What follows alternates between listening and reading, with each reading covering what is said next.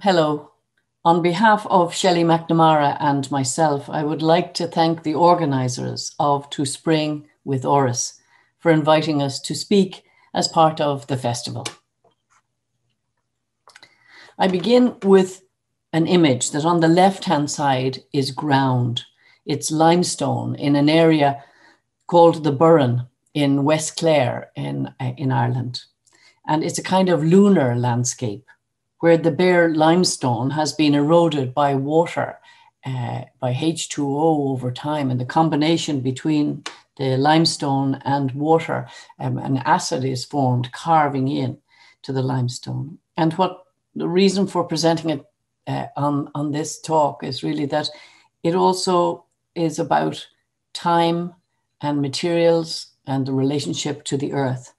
And it also reminds us of a kind of a city landscape where streets are carved and landscape finds a footing in the crevices. And on the right-hand side is a beautiful image of the, it's an image of the beautiful project in the Giardini in Venice by the Norwegian architect Sverre Fehn. It was won by competition by him in 1958 and opened in 62. But beautiful thin concrete beams capture light and hold the sky and integrate existing landscape into the architecture. So we want to describe architecture as happening between ground on the left-hand side and sky on the right-hand side, that gravity anchors us and that sky animates our lives. There's a nice quotation from the Dutch architect Gerhard Rietveld, where he says, where he describes a beautiful way of describing architecture, and I quote, "To partition off a segment of unbounded space and bring it into human scale in order to be able to experience that space as reality." I heard the philosopher Richard M. Carney speak recently, and he was describing contemporary society about the primacy of touch over sight. And he said, and I quote, "The internet has left our bodies behind. Technology conquers distance, but not closeness." And he talks about touch as our most vital sense, about the body keeping the score, as he calls it, that memory is lodged in our bodies, that we are touch hungry. So in this talk, I'd like to talk about architecture as built skin, that place, culture, and the power of materials combine to make architecture. Materials become our outer skin. Space and materials enclose each of us, and that's why architecture is important. I'll talk about 5 projects. 2 we've done in the kind of more distant past, and 3 recent ones. And I'd like to, if you like, begin by describing that we set up our practice, Grafton Architects, in 1978. And we were building in Ireland schools and universities and housing and many other kinds of projects from that time on. And in 2002, we did a competition for our project in Milan for Bocconi University. And this became, we won the competition, and this became our first project outside Ireland. And these drawings, I'd like to just describe the drawing here on the upper right-hand side. It was for 1,000 offices, for a large aula magna hall for 1,000 people, and a number of other spaces as well. So this sketch is really the DNA of the project. We placed the 1,000 offices like a courtyard grid, hoisted and held in the sky. So going from the sky to the ground, these courtyards of offices formed these places where the sunlight could come to the lower levels, and each of the offices for the professors and administrative staff would have windows that open directly to the outside. And this is really important in our COVID time, where it's been discovered worldwide that natural air and ventilation are really critical in terms of our well-being. The plan on the left-hand side is describing the stone floor of the city flowing into the campus of Bocconi. We position the Aula Magna on the junction between the busiest road, a quieter road. And this paper model here is really the beginnings of the studies of carving into the ground, making our, if you like, anchoring our building in the city of Milan. And this 1:500 card model is describing the repeated structure every 25 meters with diaphragm walls, holding the bars of offices, allowing light from the sky down below. And here is a section through that hall, the Aula Magna, with a 22 meter cantilever, which projects over this space, which is 5 meters below the city. This is the city level. And here are the offices held. These are the structures that hang the offices and making these courtyards. And you see this image describing the natural light which comes in these periscopes, these natural light filtering its way into the larger room. And this, we love this image here, which is the lower level, which is the 5 meter below street level, lined with a beautiful stone, Bianca Lazza, a white marble, and light bounces down to these lower levels. And for us, what is really important about this space is, one, that you have the feeling of gravity. You have the sense of this aula hovering above you. So you've got this sense of being held by the ceppo, which is a geological concrete, stone like concrete, which we have used in this building. But also socially, what happens is that you have the people, the professors and the students of Bocconi participating in their own work, but also the citizens of Milan being able to view in through this 8 meter high clear glass window. So it's a connection between the university and the city and university.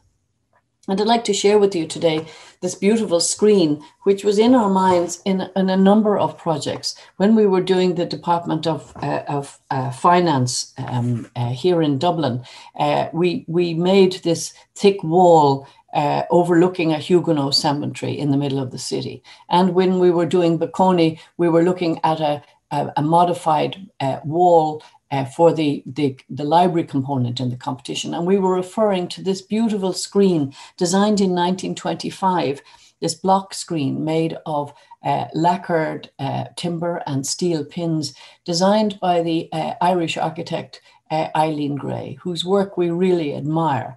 But it was really important to point out that architectural life is enriched by the work of architects from other times. So we were using this image to describe an elevation where there was more solid, and that the windows were really the gaps between. So this is the library component in the Bocconi project, which was really like a screen between city and the university. And this pencil drawing is describing that particular part of the university, which is kind of a standalone a piece of space held over the streets of the city. Another competition we did in Lima, Peru, which was a really exciting project for us to participate in. And we won this competition. And what's amazing about Lima is that it's a desert city. It's 12 degrees down from the equator. It should be really very hot as a result of that. But because of the von Humboldt current, which comes up from Antarctica, it's kept in the 20 degrees Celsius. And for us, making a new university on a small site, we're also, delved into pieces of architecture that have inspired us over the years, looking at the wonderful work of many South American architects. This image on the top left is a stadium in Dorado by Mendrisio. And what was really exciting for us was to look at work where major structure holds people's lives. It's obviously looking at the soccer kind of off screen, but what interests us, I suppose, was the fantastic scale of structure and the socializing possibility when air and temperature are really benign. So we took this amazing site, which is beside these 40-meter high cliffs between the city of Lima and the Pacific Ocean. These diagrams are describing us thinking about the 40-meter high cliffs, the sea, the ocean, the valley in which the site is at 360-meter long, and the very busy motorway on one side of the site, and the gentle residential zone to the right-hand side. So this is our sketch describing what we ask the questions. If we're living in a city where the temperature is really very benign, if we're making a new campus, can it be a vertical campus? Can we make a man-made cliff? Can we have a huge amount of this building outside because of the benign temperature? So within this section, what we're really saying is that the larger laboratories are placed on the lower levels.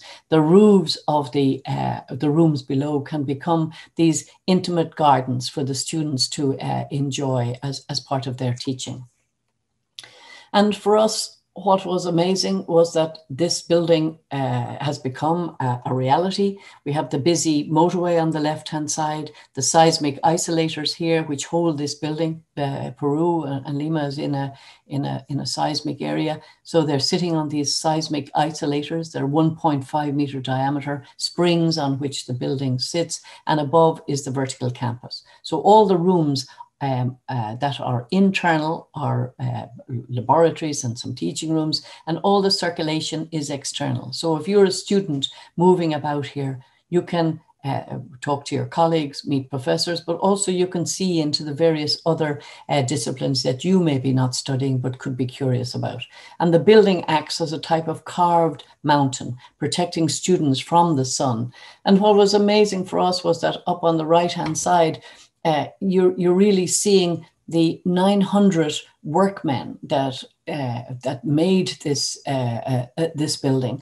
And for us, I suppose the amazing thing about architecture is the collaboration right through from idea with client to the making, and all these anonymous people who work together with architects to make buildings. We probably don't give them enough credit. We worked with local architects, Shell architects, and our clients, for them, it was really that this was their first university within this these technical studies on a busy motorway in the city of Lima. And I'd like to share with you this beautiful drawing by Alexander von Humboldt, who went to South America at the beginning of the 1800s. And we use the term as a result, if you like, the physics of culture, because architecture, we would argue, really does need to respond to its location, its place, its part of a continuation. But what's really beautiful about this drawing that we have on screen, it's called Naturgemälde, which is really a drawing that synthesizes on the left-hand side and on the right-hand side are all these lists of data of air pressure, of height, of natural species. And what was amazing about von Humboldt is that this was the first time that all of this data was synthesized into this kind of a drawing. And you could describe him really as simplifying scientific information, depicting it in a beautiful visual. And this drawing and this idea has really shaped, I suppose, future ways of viewing the natural world. And it showed for the first time that nature was a global force corresponding to climate zones right across the world. And these two images, when we were part of the Venice Biennale in 2012, under the directorship of David Chipperfield, Common Ground was his theme, we used these two images. And when we were hanging them up, the workmen said, "Why are you hanging up two images of the same thing?" And for us, this was an extraordinary response, because on the left-hand side, this one here, this is of Skellig Michel, which is it's a hermitage on an island off the coast of Ireland.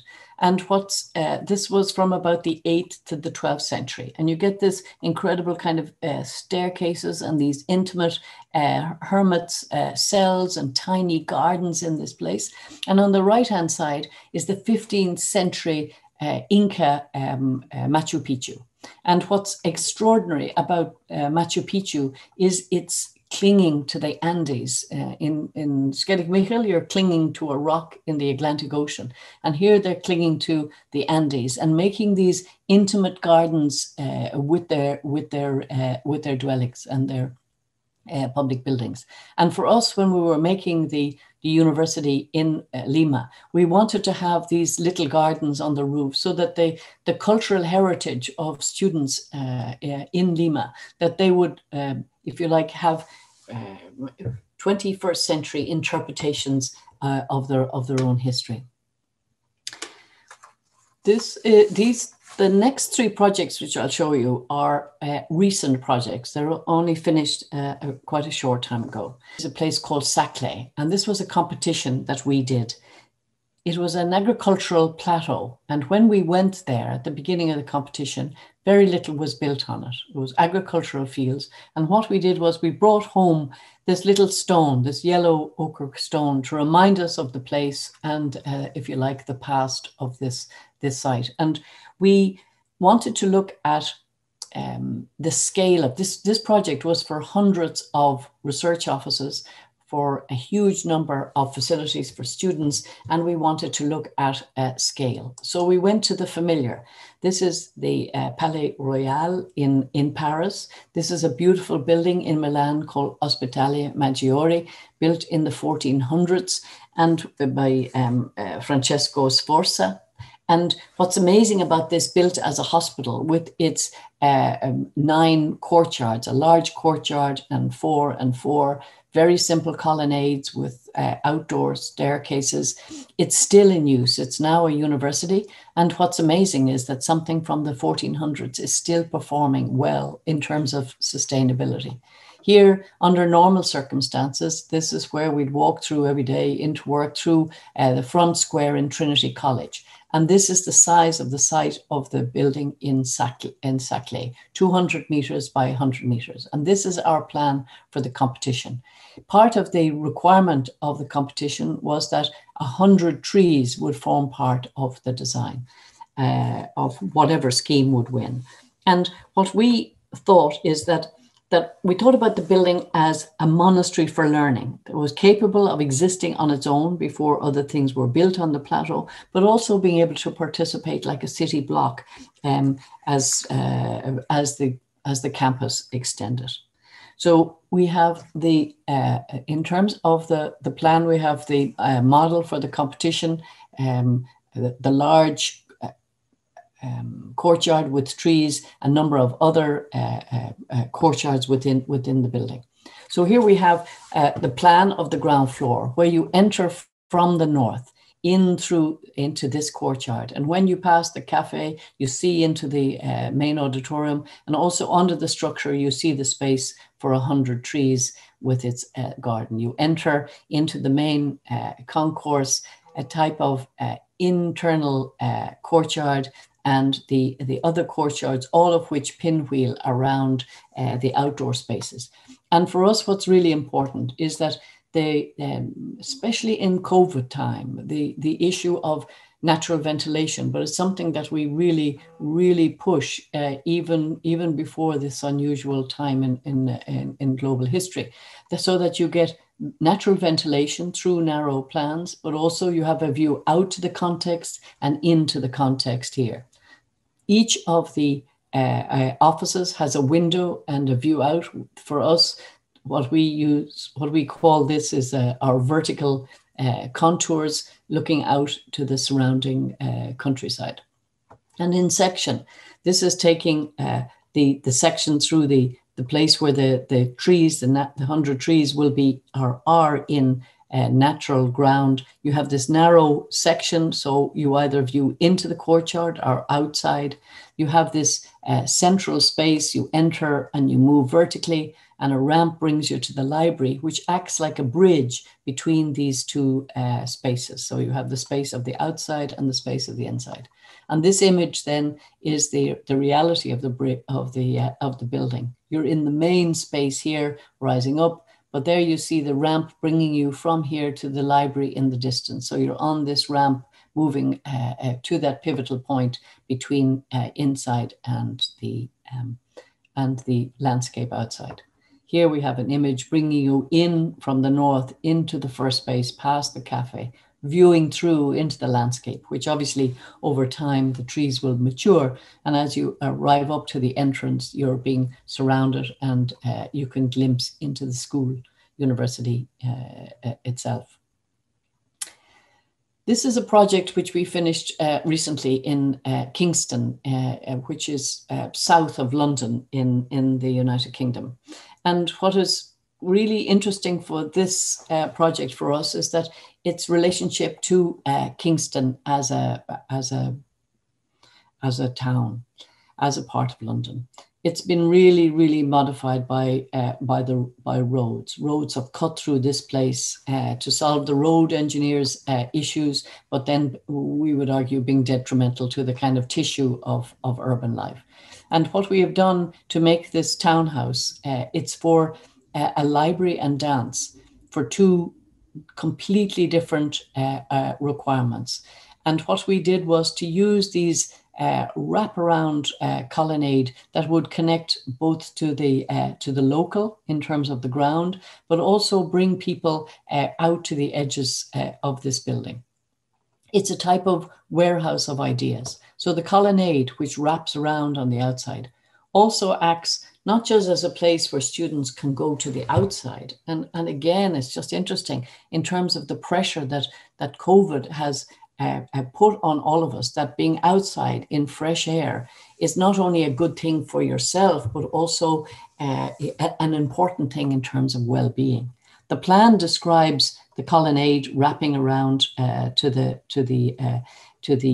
south and west. It means that you have a way of escaping as well, but also in a nice way. And the section, what's really important for us is that you come in through and that the staircase that brings you up to the highest level, from which you can see out to Hampton Court, one of the palaces, which is across the Thames River, that you get this sense of where you are. And one of the things, like in UTEC or in this one here or in other projects, that for us, one of the roles of architecture is that not only are you contained within architecture, but that you know where you are, that you become more aware that you are in Kingston or that you're in Lima or that you're in other places. That architecture's role is really to heighten your sense of where you are. And for us, what was really important in this project was that it, through discussion with the client, the main auditorium, rather than being a black box, was modified to become like a forum, like a place where, when not in use, it was a specific use. It was available for the students and for the rest of the campus, but also had the ability to be self-contained. What is really, I suppose, a very important dialogue in this project was, one was for a library and the other was for urban dance. Urban dance is unbelievably noisy. Libraries are traditionally quiet. What is really wonderful architecturally is when you have this kind of duality of strangers dancing, how does the architecture respond? And for us, what was really a really important aspect of this was, how do you control acoustics, how do you control movement, but how do you make overlap and how do you make synthesis? So this drawing is really describing entry. You move up the great staircase. There's a cafe here. There are places for dance, places for the auditorium and back of house. But as you move up, this kind of weave of spaces. There is this interconnection. And what is amazing, I was there in spring light, and the light is coming through from this surface on the south, right through in section to a wall on the north side. And this depth of penetration of light is also about how sound is controlled within the building. So here we have the auditorium. You've come from this place here where you have arrived in. The street is just off the photo. You arrive into here. When it's open to for everyone's use, it links to the foyer. We have the library, we have project spaces, we have dance spaces. So it can be both itself, it can be connected, but also you are aware of other students within the university. So this kind of overlap of moments of dance and students waiting, we found this really very beautiful, that this possibility existed, so that there was the spaces would have multi-use, that you'd have there the south windows bringing daylight into this space. So for us, what's really important is this duality of use, this overlap, and that spaces do not need to be totally separated, do not need to be the black box.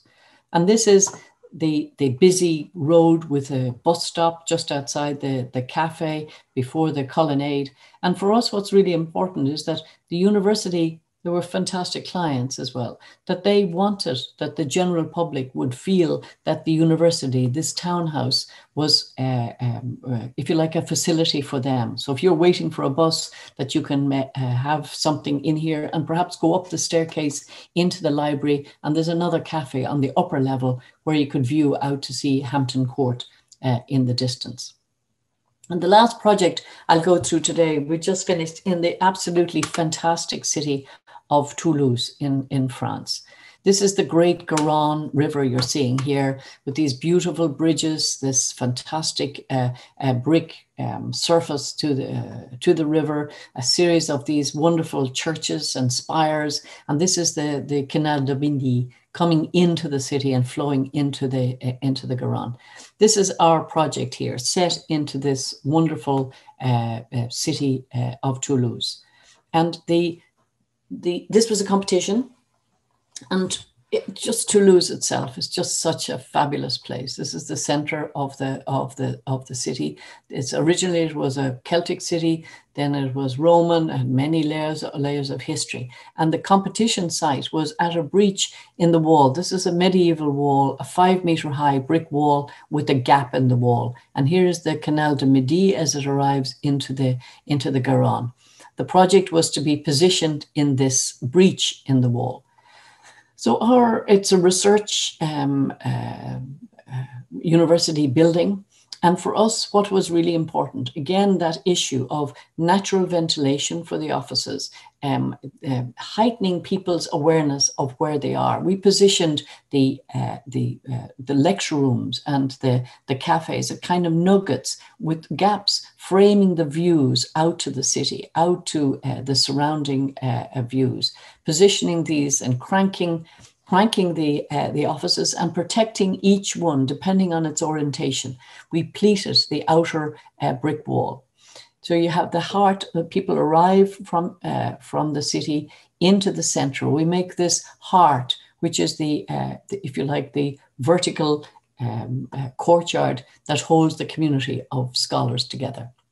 And when we began the competition, this is this beautiful map showing the Garonne. It looks like a broken heart, this beautiful, beautiful map of the city. Our site is just at this junction here. And what's really beautiful about that city of Toulouse is its wonderful brick buildings with buttresses, and the courtyard buildings, which have this really beautiful picture of the sky, this framing of the vertical. And here is our collage from the competition, a Romanesque church, the Canal de Midi, the medieval brick wall, the brick wall stopping and starting again on the other side. So we took elements, the kind of cultural elements of Toulouse, to make a, if you like, a collage of culture, but also to solve and invent a new school of economics. The main issue that I began with about, you know, architecture as built skin, the materiality, we found close by to Toulouse, a factory that makes bricks in the same way as the Romans make. And their proportion and the materiality and their and the mortar, that we really found this kind of texture was still in existence that we used in the project. And in terms of the section, we have the series of plans where it's embedded in the ground on the lower level. It moves up through the various floors, but you see these rooms which are acting like boulders through which you have a view out to the context, making you aware that you are in Toulouse, not in any other city, but in Toulouse, and that the central heart of the building here becomes the place where colleagues overlap and meet one another. This piece here, which we call the Sky Cloister, connects at a number of levels, but also frames the entrance. You see in section, you have the Sky Cloister, which as you come in, the threshold of the building holds you, and that the space here, which holds the community of scholars together, is held by this Sky Cloister as you move through. So you're carved into the ground and you move up towards the sky. And here we have an image of the medieval wall, the cut in the wall, and we came as close as we could to that wall. This is the original wall. Here is the building that we have inserted into part of Toulouse, with the bricks the same proportion, the same mortar, and that we took the various colonnades and wove them through our new building. We made the buttresses, if you like, translated into the 21st century. The fire stairs become these brick buttresses that hold the outer crust of the building. And we pleated the walls. Each of the offices for the professors and researchers have windows to the outside which they can open. We pleated the wall to protect them from protect the offices and the glass from the sun, but also to give a sense of solidity. So here are these there's a wonderful words that they use, which are these cocktail galleries. So between lessons and between lectures, that there are these places where they can view and enjoy the relationship to the city of Toulouse. So this is our Sky Cloister, the Canal du Midi, the wall, the arriving in. This is the connection. All of the building is held by the fire stairs become types of buttresses that enclose this building. And then you have the various pleated walls of the offices and the interior. And we love this image here with two students having a conversation in the balcony that's just in there. And there also the building is framing the city. So you see beyond it to the context of Toulouse, and you see the Sky Cloister framing the entrance and framing the sky. In terms of the image, then you have the Sky Cloister at night, the colonnades which wrap around the building, if you like, describing movement. When you arrive to the building, you rise up slightly to the center. This, obviously, the building is, these are the security lines. We're trying to, if you like, design them so that they become both welcoming and doing their job when the building is closed. So in here is the heart of the building and the framed sky up above. And I'll end on this image where you have students within the space of the building. The brick, the medieval brick as part of the materiality of this building. The arrival below, the little coffee area, a gallery. You can see the Canal du Midi. You can see the Garonne. You can see beautiful buildings in the distance. So that architecture, in terms of built skin, holds you. Highlights your relationship to where you are, does its job, but also, if you like, takes something from the past and translates it into contemporary life. So we'd like to thank you for inviting us, and to wish you all the very best from Dublin, from all at Grafton Architects. Thank you.